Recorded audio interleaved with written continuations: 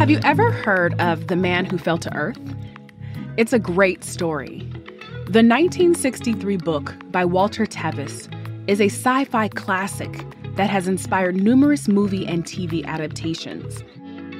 The plot follows an alien who arrives on Earth in search of a way to save his species from extinction. In the latest version of the story, a Showtime series that came out in 2021, the alien is searching for a renewable energy source for his planet.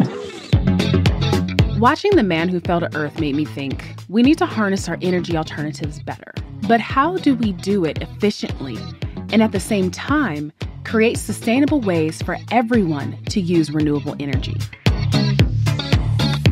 I'm Sherelle Dorsey, and this is TED Tech. After listening to educator, engineer, and inventor Ali Hajimiri on the TED stage, I got the feeling he considers these kinds of questions every day. Ali is creating practical research here on Earth that would take advantage of outer space. Listen in as he discusses wireless power.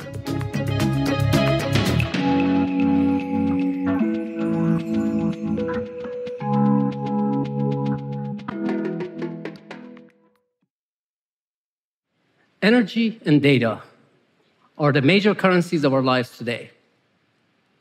Over the last couple of decades, we've seen data going from being wired to becoming wireless. And this has helped democratize access to information. Can we do the same thing with energy? Can we send energy when we want, where we want, and as much as we want? And in the process, eliminate the last wire. If we could do this, the possibilities would be endless, from Earth to space. I'd like to tell you about our dream of wireless energy transfer today. It starts with something we are all familiar with, waves. If you have two waves that have the same frequency and are going up and down, and they come together in some point in space, they will add and make a wave that's twice the height, but carries 4 times the energy. Now, if the same two waves come together at some other place in space, but one is running half a period late, they cancel, and you get very little energy, practically no energy. This is the basis for a process that has been known for a long time. It's called interference. The idea here is that if you go and sit at the edge of a pond and take both hands and put them in the water and move them up and down, each hand makes a wave. But because of the interaction of these waves, there will be some directions where you get more energy, and there are some directions that you will get less. Can we make it go only in one direction? Well, you need more hands. And they have to go perfectly synchronized. But if you do that, what happens is that most of your energy starts traveling straight down. Now, this is a remarkable thing, because if you think about each one of those little hands, each one of those little sources, they would send energy all over the place. But when they work together, the result is that the energy is going mostly in one direction. Now, if the timing was the reason for this happening, maybe we can play with it, maybe we can mess with it and see what happens. So what if each one of these sources goes a little bit after the one next to it? So in that case, what happens is that these waves start going in different directions, and you can change that direction purely by controlling timing and nothing else.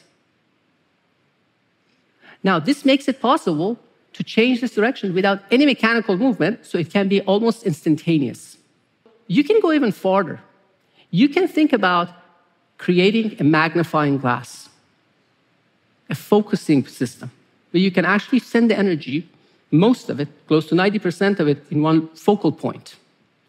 But again, since you're controlling the timing, you can create different focal points and you can send it to them. And this is the basis for wireless energy transfer. It's as if you have an army of ants that are working in perfect synchronization. And each one of them contributes a little bit of energy, but as a whole, they send it to the right place. Now, obviously, here, timing is everything, like life and comedy. Okay. So we've taken this concept and we've built these electronic chips, integrated circuits, that each one of them generates a little bit of power, but again, as a group, they are designed to work in perfect synchronization and drive these little antennas that transmit the energy. Now, this army of ants, or army of antennas, is working together to create those focal points of energy. So what you have here, for example, is a generator unit that's sending power wirelessly to the two receivers. And here the point is to see how well defined these focal points are. That LED panels basically is receiving that power and showing it. So you can see energy is going only where it needs to go and nowhere else. You can take this and put one of these generators on the ceiling of your conference room or your living room and transmit energy to various devices that need energy. Now, this generator on the ceiling is going to power a light bulb. Now, as we move the light bulb, what happens is that you see that there's no energy in the new location, but the system finds it, tracks it, and sends it to the new location. You can use this to send energy to one light bulb, or to the next one, or to both of them at the same time. Now, you can use something like this, for example, to power a drone, and it can also use the same tracking approach to track the drone. So now that we know that we can send energy wirelessly, the question is, how far can we go? Really, how far can we go? Could we put photovoltaics in space, solar panels in space, and collect that energy and send that wirelessly to Earth? This is not a new idea. It was in a short story, science fiction story, by Isaac Asimov from 1941. The first question, almost always is asked, is that why do you want to put your solar panels in space? Why don't you put them up in the desert and be done with it, right? A few reasons.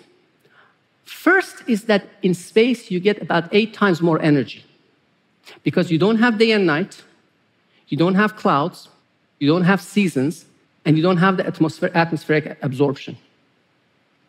Also, now that you have this ability to send that energy where you want and when you want dynamically, you can imagine that you have dispatchable power. On top of that, it's an always available power. This can be used for a place, for example, let's say an island hit by a hurricane where there's no power.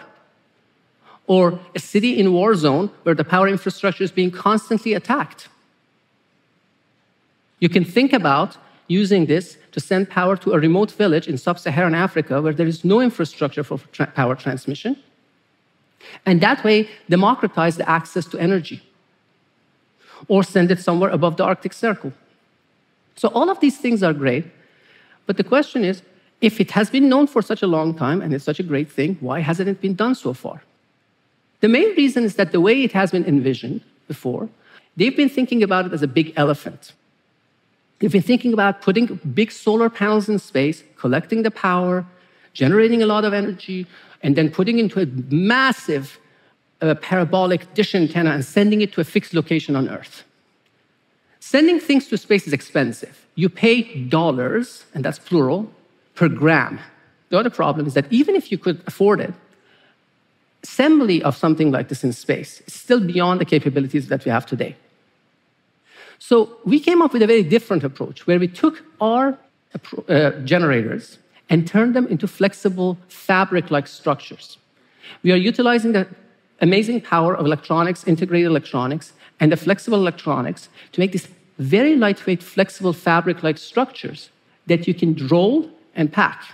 And this allows you to have these satellites packed for launch and deployed in space, where each one of these units would be about several tens of meters on the side, and then you can pack a whole bunch of them and create a constellation of them that flies in space and forms your power station to send green energy to Earth. We've been developing as a proof of concept technology demonstrator, and this is called MAPLE, which demonstrates the power of flexible structures and electronic circuitry to generate and transmit power in space. We integrated that with two other technology demonstrators for deployable structures and photovoltaics that were developed by 3 teams led by myself and 2 of my colleagues. And we integrated into a satellite that was launched recently. And the purpose of this experiment has been to demonstrate the power transfer, wireless power transfer in space. Now, that brings me back to the promise of wireless energy transfer and what it could mean for us. I believe this technology is too compelling to go away. And I believe it's bound to appear in our lives in one form or another. And that is something to look forward to. Thank you.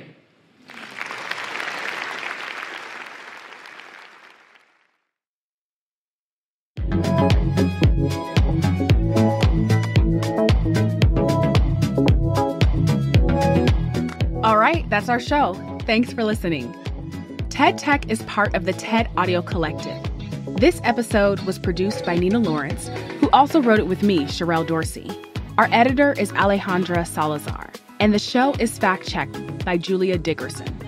Special thanks to Farah DeGrange for production support. If you're enjoying the show, make sure to subscribe and leave us a review so other people can find us too. I'm Sherelle Dorsey. Let's keep digging into the future. Join me next week for more.